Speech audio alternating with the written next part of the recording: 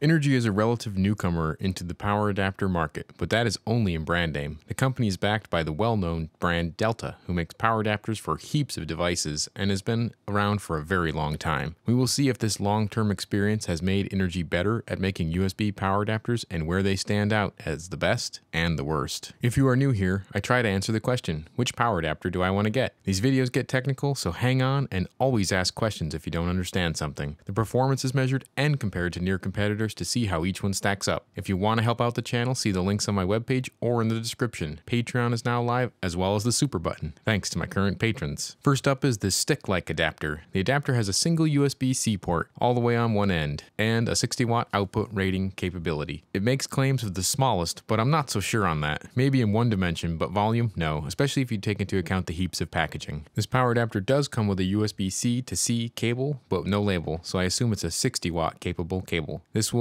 go into round 4 of USB cables. There's a giant ferrite on this cable, so the power adapter might be small, but the cable is bulky. I've had this adapter for a while now, so my review is certainly later than others. This adapter has lots of modes of operation. It can do fixed output voltages per the USB Power Delivery 3.0 specification. The USB-C port can deliver 5, 9, 12, 15, and 20 volts. This adapter has no programmable power supply capabilities, so no Samsung super fast charging. The cost for this adapter is $40 US, which is expensive, but not crazy out of line for 60 watts. The adapter turned off when overloaded at 74 watts, which is pushing it a little bit far, but at least it turned off. The issue here is a 65 watt 3 amp rated cable might not be up to the task of extra amperage, so things might get a little warm. When we look at the overall data, the idle power consumption is low and quiet, a real win. The general performance of this adapter is bad when taking into context the lack of power factor correction though. The adapter meets the Department of Energy 6 requirements, the requirement to be efficient in real power terms and use low idle power consumption. The voltages were all strong and within the USB power delivery specification. Nice. Next is the C6 Duo. As the name suggests, it has 2 USB-C ports. The adapter has a 2 USB-C port and 63 watt output rating capability.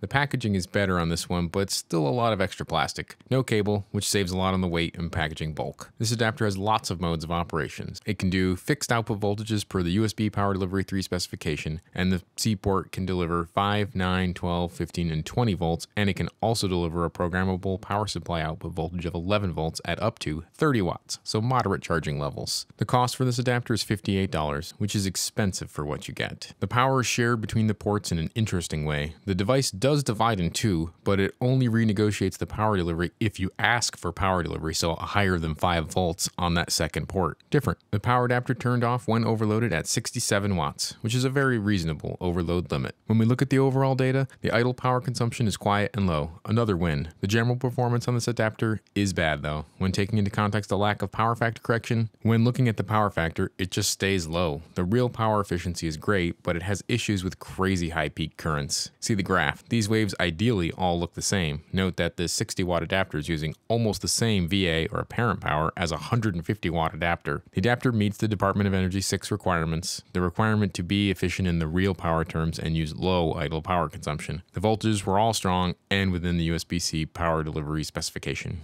Next is this 45 watt adapter. This adapter is aimed at more of the travel market with a replaceable AC connector. This is a good option for that side of things, but it is far from the most compact option out there. The adapter has a USB-A port and a USB-C port with a 45 watt output rating capability. The adapter has lots of modes of operation. It can do fixed output voltages per the USB Power Delivery 3.0 specification. The USB-C port can deliver 5, 9, 12, 15, and 20 volts, and it can also deliver a programmable power supply output voltage of 16 volts at up to 45 watts. So this should charge most phones, basically. The cost for this adapter is $38, which is reasonable, but those little AC replacement things are an extra cost. The power does renegotiate on plug and unplug of either port. The power adapter turned off when overloaded at 56 watts, which is an okay overload limit. When we look at the overall data, the idle power consumption is quiet and low. It shows they know how to do this right. The general performance of this adapter is bad when taking into context the lack of power factor correction. The power factor on this adapter is bad, like the dual 60 watt, but it is also a lower wattage adapter, so this is somewhat expected. But we'll see in the comparison that it still doesn't stack up to where it should be. The adapter meets the Department of Energy 6 requirements,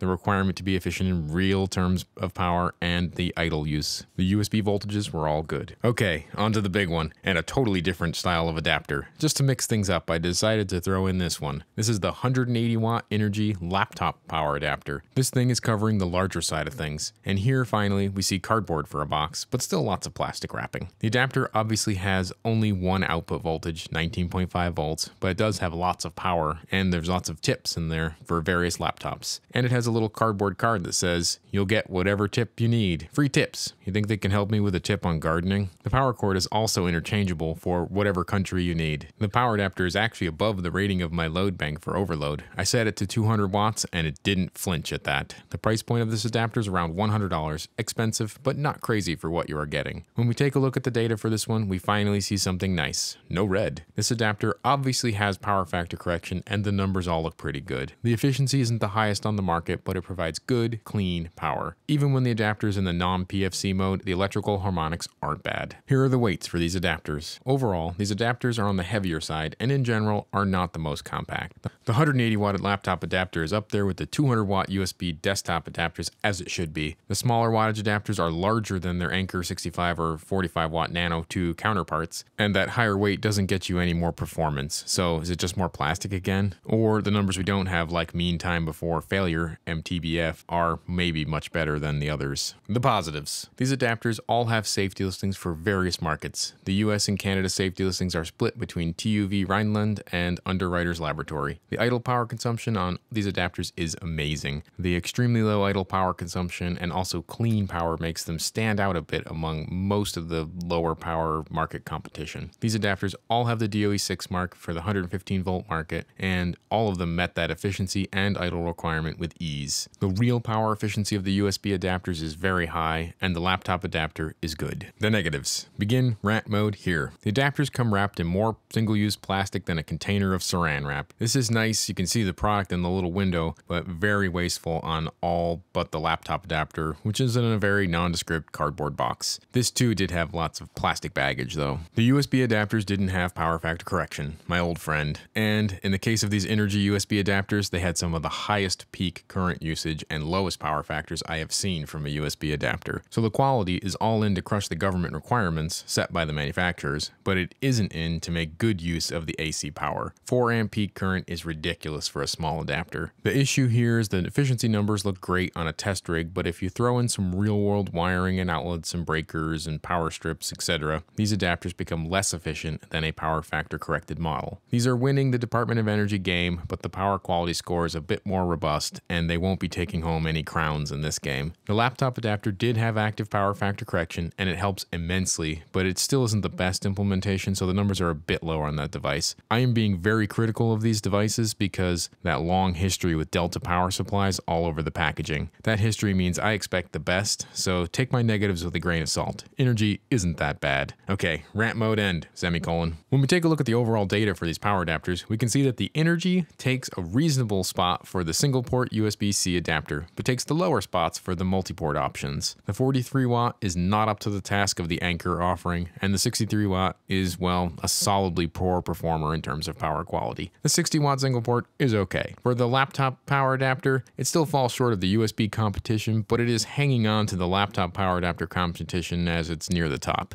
The OEM 180 watt Dell adapter wins though. When looking at the idle graphs, these are excellent. The low THD, good filtering, and very low idle power consumption puts these in a great spot. Even the 180 watt laptop adapter is sipping power at idle. This is impressive and really the biggest win for these adapters. They can sit plugged in and not consume much at all, and can do so without making much noise. When looking at the active power graph, we see things start to fall apart, with these adapters falling mostly to the lower area of the chart. The dual port USB-C adapter is really surprisingly low given the size of the adapter. It should be better than this, but it isn't. The laptop adapter pops out with the power factor correction, but remember this is only above 40 watts, so it's typical for these, but it's really not bad. These Innergie adapters are interesting. As a fake newcomer to the market, see they're really Delta on the box, I expect them to be amazing. In terms of charging and USB output, they are not bad. They will safely charge many devices. They're also great at idle power consumption, take safety listings seriously, and I bet will have reasonable reliability. Where they start to falter is the active power quality on the main side for the USB adapters. They essentially game the system to get the best real power efficiency efficiency but lack to stand out from the competition. Anker is beating them at the same price point for the 45 and 65 watt categories. Not to say that Anker hasn't done bad either. The Duo is a skip.